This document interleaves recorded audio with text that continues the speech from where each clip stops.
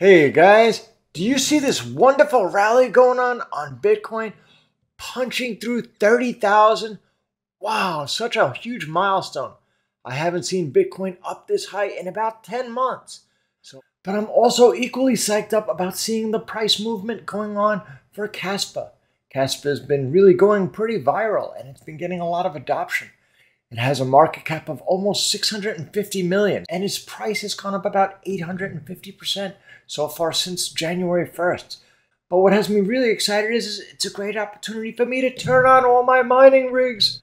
Finally, since Ethereum went proof of stake, I've been looking and hunting for different mining opportunities, different coins, and KASPA seems to be the one that's been emerging and it seems to be staying that way. Recently, we've seen KASPA get added to the Zelcore wallet. There's new mining pools coming out with it. 2 miners recently added it. I'm really hoping that it turns out to be the next great coin to mine. Not financial advice. Do your own research on this. Before I begin today's video, I want to take a moment to say thank you so much to my subscribers. You subscribing really means a lot to me. And if you're new to my channel, I'm Crypto Mining Insider. I'm an IT professional by day, and I run a crypto mining farm at home 24 hours a day. I'm always looking for new and creative opportunities to get higher profits out of my mining rigs. And hopefully what I'm going to demonstrate will help you today. So if you enjoy this video and it helps you, please remember to like and subscribe. I really appreciate it.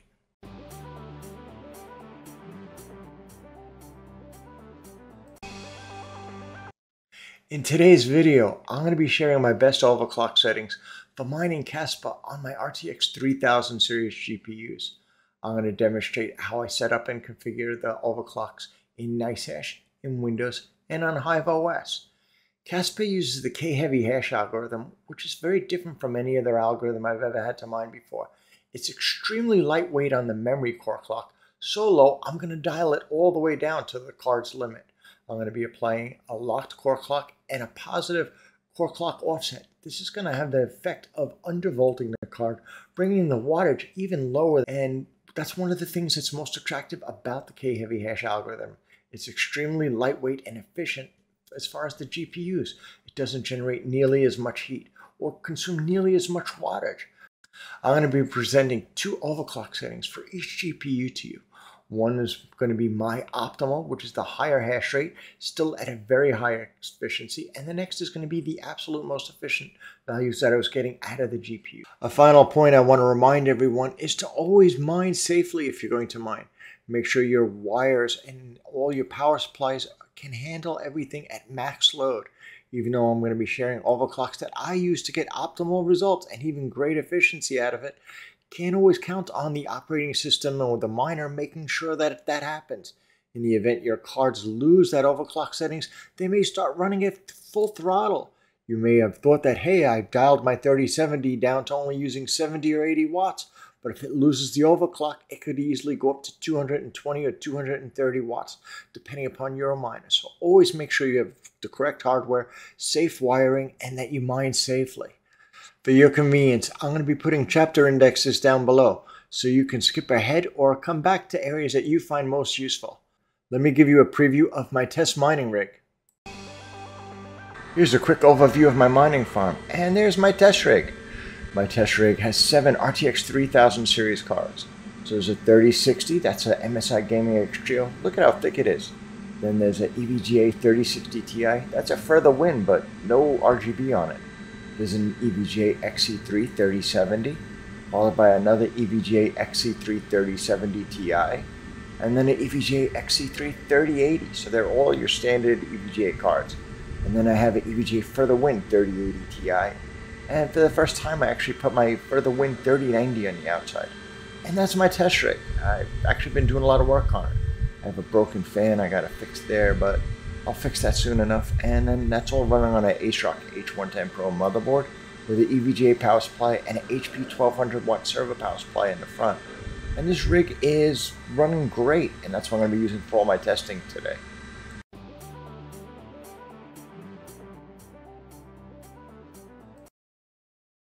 Setting up your overclock settings in Nicehash is pretty straightforward once you've done it, but let me walk you through it.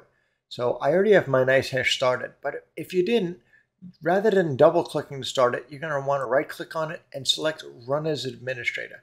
This will tell Windows to start Nicehash with elevated permissions, giving it the ability to apply overclock settings. When Nicehash is open, go to your plugin settings and make sure that the miner is installed that you want. In my case, it's lolMiner and it's already installed, so I'm all set. Then I just want to go to my extra parameters. In extra parameters, you're going to see a list of the different miners, and then you can click down the down arrow and see the list of different algorithms that are supported. In my case, I'm interested in KHeavyHash, which is used for KASPA mining. And you can see I've already applied the overclock settings right here. Now I'm going to be showing you for different overclocks for different cards. This is specific for the 3060 Ti, which I have in my computer. But if you had a different card, maybe a 3070 or a 3080, you'd put in specific settings for them. And I'm going to be showing you a little bit more of the breakdown of what that setting is there. I just want to show you where to apply it. Now once that's set up and applied, you just go to the dashboard and you click on the Start Miner. If you wanted to mine KASPA using a Windows batch file, you would just download one of the latest KASPA miners like the LOL version 1.72 from their GitHub site. And once you've downloaded and unzipped that file, if you open it up, you'll see there's a bunch of sample template files. And these are great ways to start off on mining. And there's even one in here called mine_cas_ with OC. So if you open up and edit this file, it's really a template file for you to get jump started to be able to mine KASPA really quickly. So you'd be replacing it with the pool you want. They're currently set up to use Heroes miners, and they're using their own wallet. So you're going to want to replace this with the name of your wallet and worker. And then there's 3 extra parameters here. These are actually used for the overclocking. So there's a sample here for a locked core clock. It's giving you a value, locked memory, and a core clock offset. And you would be adjusting that for values that are specific for your GPU. Once you have that set up, the mining pool set up in your wallet, you should be all set to go. You should just be able to right click and just run as administrator to start mining with this batch file in Windows. In HiveOS, I'm going to be specifying my overclock settings differently than I typically would. So I would specify my mining rig, like my Founders Edition 3070. This is 8 RTX 3070 Founders Edition cards. They're identical cards. And this mining rig is running great. These are my most efficient overclocks, not my optimal, which I'll be getting to in a little bit. Now, typically in HiveOS, I would be coming in here and I would be able to set my core clock offset, my memory clock offset, my power limit, etc. However, HiveOS does not allow me to specify memory clocks and other values that are so low. So I'm going to actually have to do it through the flight sheet. And to do that, I would just be specifying the flight sheet that I'm going to be using for this rig. You can see I can just come in here and edit it. And under the Setup Miner config, scroll down, you can see the extra config arguments. And right here is where I'd be passing in my overclock statements. Now, I have a rig full of 8 RTX 3070s. They're identical cards. So therefore, I only have to specify the overclocks once. If I had different cards, I'd be specifying them in comma values. So I'd have like comma 1410, comma another value, depending upon the different GPUs I'd have. I'd have a different overclock setting specifically for each one of them. Another important factor I want to show you while we're looking at this rig is that although they're all using the same exact overclock, notice even just from here, the wattage is a little bit different. We see 63, 61, 64, and some are down to like 58. So different cards will kind of be a little bit of silicone lottery and a little bit more power efficient. So you have to be expecting that there will be some variability amongst cards, even if they're identical. To get the best overclocks for all 7 of my GPUs, I've conducted hundreds of tests that took many hours. Let me begin by giving you a preview of my most efficient mining session. These are my 7 GPUs running at their highest efficiency. And these are my optimal mining results, giving me the higher hash rate, with still a very, very high efficiency number. Look at even cards like the 3080 Ti and the 3090, they're punching through that 1 gigahash boundary. Let's get into our testing.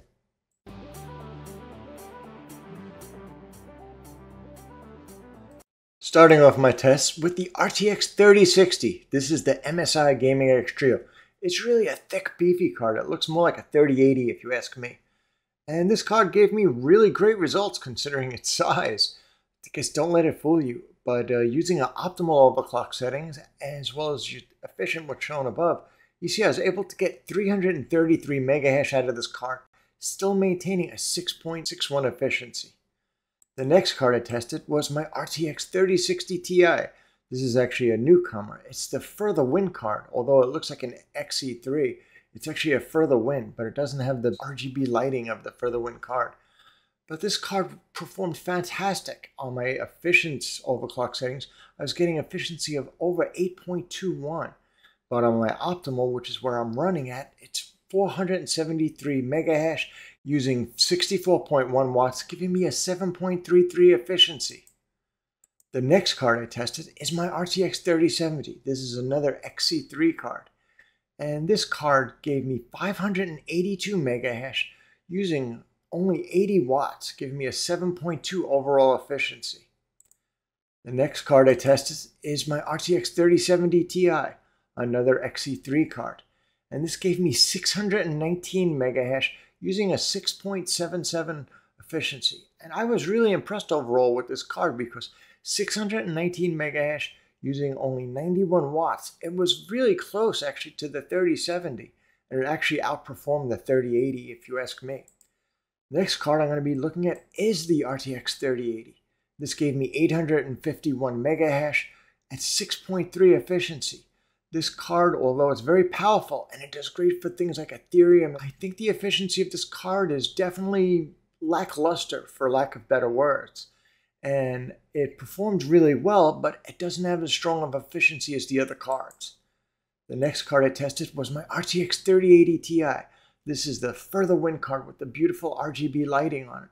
And I was surprised because the optimal overclocks as well as the efficient one were very, very close on the upper end of the range, as you can see on the graph. If you look at the red bar across the megahash to efficiency chart right there, you could see it's running up pretty high. 1620 was the efficient and 1650 was the overall optimal. But this card punched through over the 1 gigahash boundary, 1.1 gigahash at 7.2 efficiency, which was fantastic. The last card I tested is my 3090 Further Win card. And this card also did great, and it was also on the higher end that it performed really well. I was able to get 7.23 efficiency out of the most efficient overclock and 6.84 using the highest, but that's giving me over 1,034 megahash. So overall, I'm really happy with the mining results of all these cards. I really think that I've dialed in and tuned in, and I think by you seeing the range of what's between the most efficient and the optimal, hopefully it'll give you some guidance to getting the best performance out of your cards. Now that I've shown you all my test results of my RTX 30 series cards, I thought it would be great to put the graphs together side by side so you could see how they all behave very differently. And the consumption of wattage at different hash rates is very, very different too. So some cards like the 3060, you could see it's high in the back, it drops down a little bit, but it comes up again. And this would be my more optimal overclock setting. Now 3060 Ti, the 3070, and the 3070 Ti. They both run really, really well, and then all of a sudden they slowly taper off. The 3080 is more like a camel. It kind of humps up in the middle here, and that's really the optimal hash rate you'll be getting as well as efficiency. The 3080 Ti, this card actually surprised me because the higher end of the clock is actually where it did its better performance in the optimization as well as the efficiency range. The 3090 was no slouch either, and it also punched through that 1 gigahash boundary. And also, I'm getting the higher end of the card was giving me the optimal results on it, as well as the best overall hash rate. But I think by you seeing this, hopefully it helps you get a better visual that how your cards behave, and it's not linear. So although you will see as you applying more core clock to it, you will see it gradually improve. The amount of wattage it's using is not linear by any means. That about wraps it up for me today, and this has been a long video, and if you watched this far, I really appreciate it, so thank you very, very much. I've been working really hard, honestly, on this video, probably for about 2 weeks, to try to get all these overclock settings dialed in and make sure they're refined, testing them out between Nicehash, Windows, and HiveOS. And please drop a comment down below if it helps you. I'd really love to know. And if you have any suggestions on ways I can improve this, I'd love to know as well. And if you've enjoyed this video, please remember to give me that thumbs up, like, and don't forget to press down on that subscribe button. You subscribing is what really means the world to me. So until next time, stay safe. I'll see you on the next video.